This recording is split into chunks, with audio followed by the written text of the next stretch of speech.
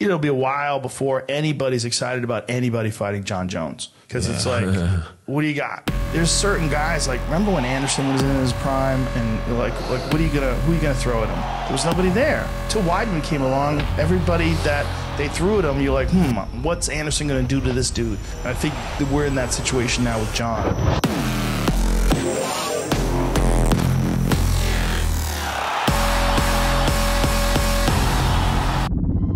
He's not going to do something wild and crazy like he did a few years ago, relying on his explosiveness and his funky angles. Guys have tape on him now. They know what he does.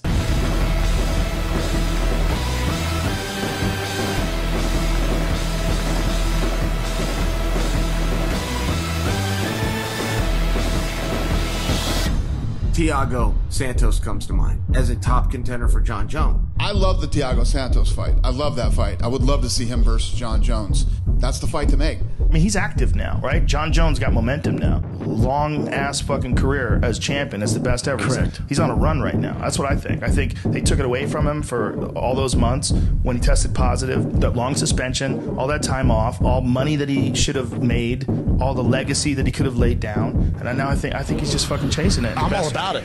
Thiago can shut anyone's lights out. He knows he can shut anyone's lights out. Oh, he gets caught there. That's it. He did stop Jimmy no matter what.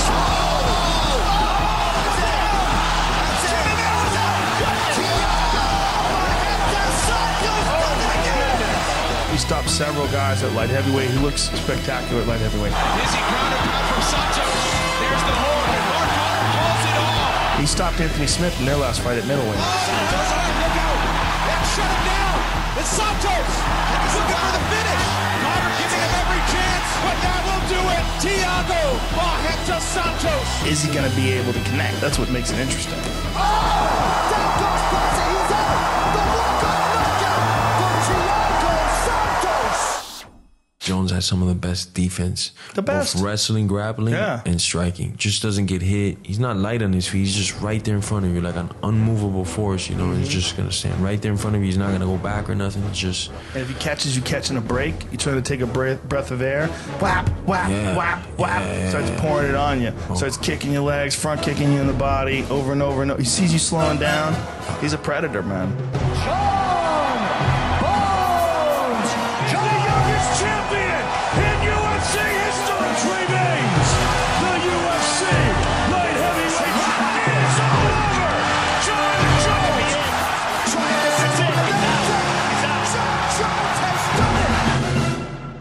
I think this is an interesting fight. Jon Jones should be the strong favorite. He should be a giant favorite, but it doesn't mean it's not going to be interesting because this dude's style, because he's so fucking wild.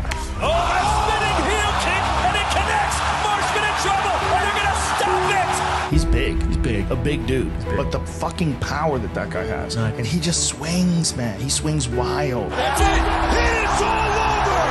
Thiago Santos by knockout. Thiago Santos has tattooed a hammer on his chest for a reason. This fight is over.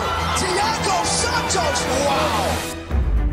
Now, Jon is not going to fight him the way Manuel fought. Yeah, I can't touch him. You know, Jon is going to keep him on the outside with those kicks. And if he decides to clinch him, he'll clinch him, wrestle him, take him down. Jon's ground and pound is horrific. His top game is off the charts. Submissions are great. Jon Jones remains the UFC Light Heavyweight Champion. Submissions, everything. Ground and Striking's pound. better. Elbows are from hell. Brutal elbow.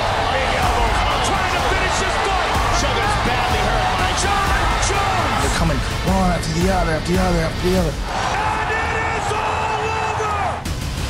I don't think that he would willingly wade into a firefight. But it could happen. But it could happen. That's how you sell fights, sir.